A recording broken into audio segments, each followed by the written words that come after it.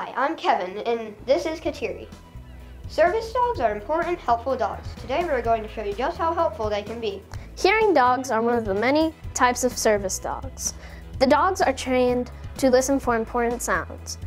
Labradors and Golden Retrievers are examples of dogs that make excellent service dogs. Guide dogs help people who are blind or can't see very well. Guide dogs listen for directions from their owner. Mobility assistance dogs are a type of service dog that helps people in wheelchairs. They help them by getting things they cannot reach. We hope you learned something new about service dogs. Hi Explorers, I'm Kevin. I'm here with Miss Williams to talk about Candy. What type of service dog do you have? Well, Kevin, that's a really interesting question because Cammy is actually not a service dog. Cammy is a therapy dog. The difference between a service dog and a therapy dog is that a service dog actually has a job. The dog will work with a person with a type of disability and they perform an actual task. Cammy is simply here to bring smiles, to help people relax, and just spread joy. Why did you get Cammy and Neko? I grew up with dogs. I've always loved dogs, always had dogs in the house, and when I entered the world of therapy dogs and performance dogs, it was just something that I felt passionate about, so I added 2 Briards to the bunch. If you already have one dog to help you, why did you get the second? They are so different. They're just like students in a classroom, very, very different.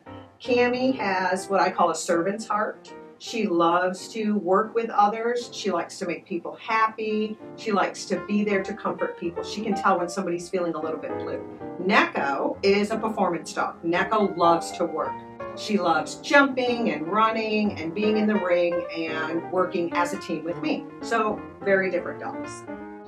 Do service dogs need any special foods, like different from other normal dogs? Service dogs typically are normal dogs like everybody else, so we have kind of 3 categories of dogs. We have service dogs, emotional support dogs, and therapy dogs.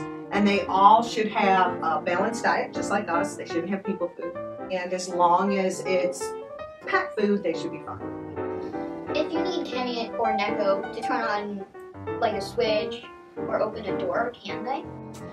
Cammy, no. So Cammy will just come, sit next to me, sit on my feet, just bring me a smile.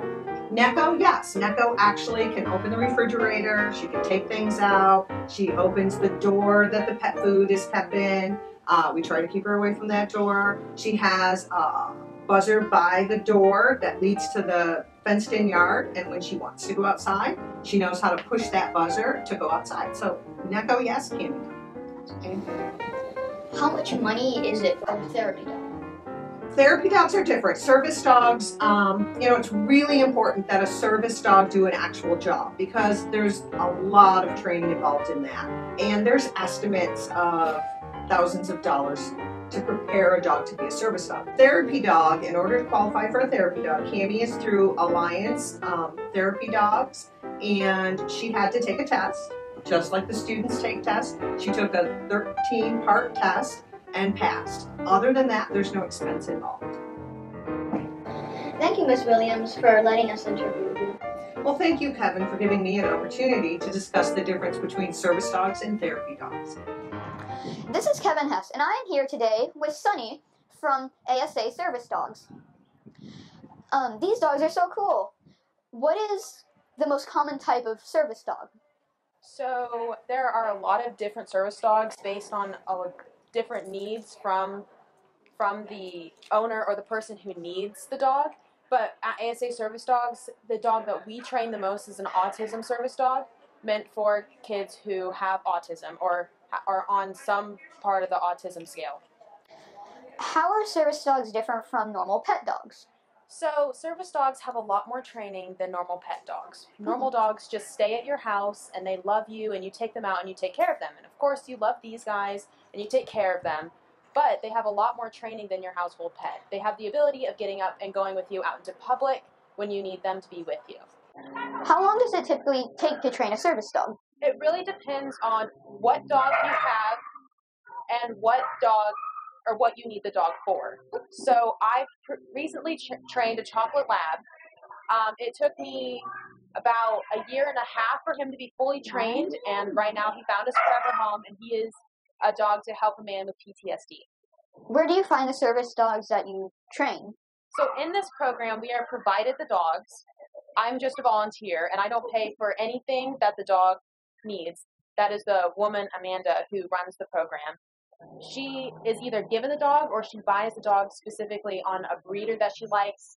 But we recently bred a black lab, and he had 3 litters. The only reason why we bred him is because he had really great genetics and he was a really smart dog. How much money is a service dog? So the amount of money that you pay for a service dog is based on what you have, what you want your service dog to do. But we train emotional support and therapy, and those tend to be less money because it's basic service dog training. There's a little poodle here named Ralphie, and he's an emotional support dog. I trained him about 2 years ago, and I think he costed somewhere between $25,000 and $50,000 based on training, but also the woman who owns him now, she picked him out from a previous litter in Kentucky and shipped him down here for us to train as her service dog. But that's basically the base price on our website. Do people buy the service dogs after they are trained? Sometimes, if you're looking for a service dog and we have one already trained in the program, you can buy them right away. But if you're like the woman who I was talking about previously, you can pick out your service dog and put them into the program, but you have to buy your dog if you want to put them in the program. Oh. So you can do both. Thank you. You're very welcome. For people with various disabilities or who may be suffering from trauma, specially trained dogs can help them with tasks that would be impossible without the help of their best friend. Dogs like guide dogs, mobility assistance dogs, hearing dogs, therapy dogs, and emotional support dogs are valuable working dogs. Remember, you should not pet these working dogs unless their owner first gives you permission. Clearly, dogs really are a man's best friend.